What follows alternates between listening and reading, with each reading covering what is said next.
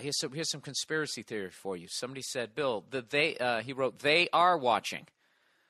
And I got trashed for talking about conspiracy theory. I've been trashed for talking about those automated checkout lines in the grocery store and saying that I'm paranoid and I'm afraid of technology and all this technology is just going to help my life and make my life more easier. And why don't you trust these big fucking corporations, basically. It's the shit that people are giving me. So after getting trashed for all, talking shit about all these corporations and actually having the audacity to think that bankers were all trying to team up and have one world bank, to become the loan sharks for not only individual but actual countries. Okay? Which is something that I was thinking about when I was at the Rose Bowl, stone sober, and I was sitting there on the golf course, and I was looking at these houses up on the ridge of this hill that actually looked down on the Rose Bowl, the granddaddy of them all. These people have a house that looks down on it. And I was actually envisioning that those were all bankers up there. And while the game was going on, and 104,000 people, or 96,000, whoever showed up for that game, were sitting there going fucking crazy. One of those piece of shit bankers up there could put his hand on his son's shoulder and be like, see all those people down there? They owe all of us money. They all owe me money, son. I'm getting a piece of all of their fucking paychecks. And they don't even know it. They don't even know that their daddy is looking down on them right now. Now, had I been drinking, that thought would have probably caused me to, entertain the thought of climbing up that hill and throwing a rock through one of the windows, which, of course, I wouldn't have done because even my drunkest, I am aware that I don't want to go to jail and get raped. And secondly, I'm not going to go all the way up that fucking hill. So what I would have done is I probably would have yelled at that kid with the light purple slacks. I would have commented really loud about that dude's fucking eczema flaking off into the back of his goddamn sweatshirt. So anyways, this guy sends me this email, and he says, Bill, the theys in this blog, when I say they are watching, are big business, not the Illuminati, but they are just as evil as any bank or secret society. They don't even need your signature. Listen to this shit. They don't even need your signature for these information gathering traderware programs to monitor everything from where the device is to what your heart rate is. What is traderware? That's the question I had. Your digital camera may embed metadata into photographs with camera's serial number or your location. Your printer may be incorporating a secret code on every page it prints, which could be used to identify the printer and potentially the person who used it. Now the fucking morons, the sheep out there would be like, yeah, that's in case you threaten the president. They're just doing it for the good of all people. If Apple puts a particularly creepy patent, I guess Apple's applying for this. Is it recently applied for the use you can look forward to a day when your iPhone may record your voice, take a picture of your location, record your heartbeat, and send that information back to the mothership. This is traderware, devices that act behind your back and betray your privacy. Now, this is what the moron sheep are going to be to say. Well, if you ain't doing nothing wrong, what's the problem? That's the philosophy. That was the philosophy behind why they can record your phone calls now. If you ain't doing nothing, taste of you. Come on, frogs. If you ain't doing nothing wrong.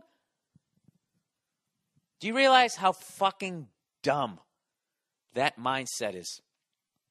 So basically, as long as you do what the people in power tell you what to do, you won't have a problem. Do you understand how dangerous that is? Do you understand how fucking stupid it is to have that level of faith in the people who rule you? You know what I mean? You haven't noticed how much power can fuck somebody over? Like, for some reason, we only seem to focus on when celebrities get famous and then they wig out and start becoming these fucking mini tyrants. For some reason, people don't feel they just have like this, because they wave the flag and they play those songs that make you choked up, that they never feel like that they'll have any sort of ulterior motive for this. This is the type of technology that allows a small group of people to take over the world. Something that sociopaths have been trying to do since the beginning of time. And they were never able to do it because at some point your army would be stretched too thin. Right? The Germans, the fucking Roman Empire, all that shit. At some point, the fucking Japanese, all of them. Everybody who's ever tried to fucking do it, at some point, it gets stretched too thin. So America, what we've done is we've done the we're putting this base here to protect you thing, that brilliant thing. That's how we got our world empire. So we just have a base. Then also we have these insane weapons where we can nuke everybody. So we were able to kind of do it that way. But the problem is when you really get into sociopathic thought and just like those people who are so into power that it makes their dick hard, is they want to know, they want to be able to see everybody, know what they're thinking, and know what they're doing at all times. Because not only are they psychos, but with that level of power becomes this unbelievable level of paranoia. Like those people with those houses sitting on the ridge looking down into the Rose Bowl. There's a fear. Like we sit there looking up at it and go, look, they got the fucking world. There is a fear of when you attain that level of wealth of losing all of it.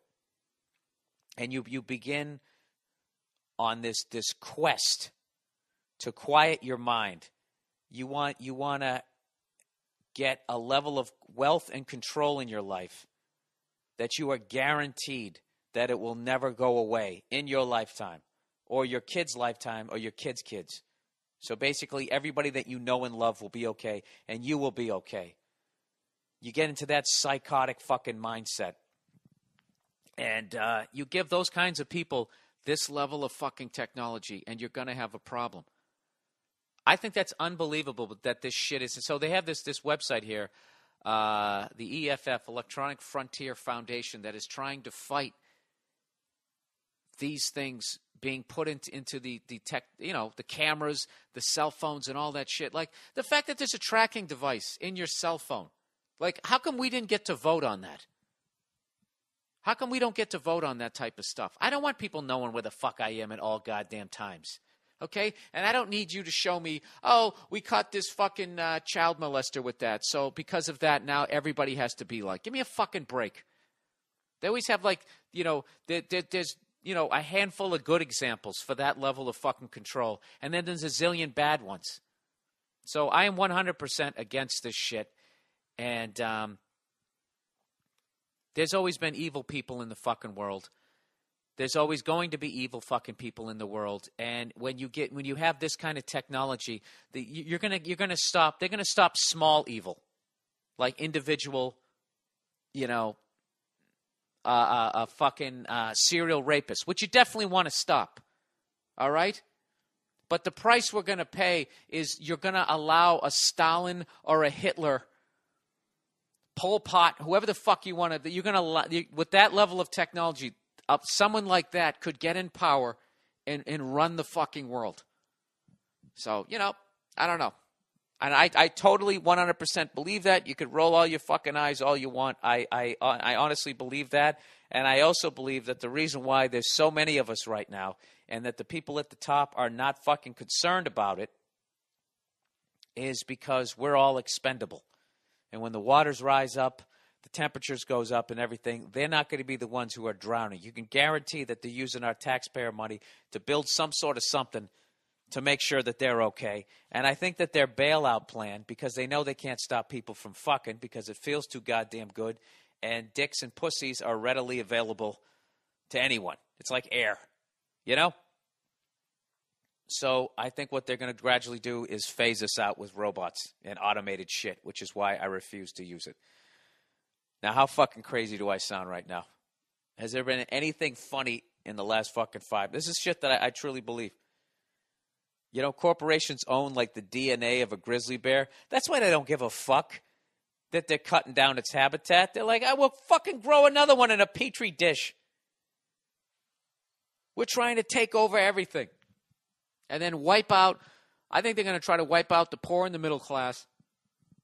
Keep a couple of us, like a small handful of us, the way that pandas are only in like zoos at this point or some shit. I don't know. Maybe I picked the wrong fucking animal, but that's the direction I think it's going. All right? There's your first crazy rant, which was based mainly in gut feelings and a couple of emails. But I truly believe that.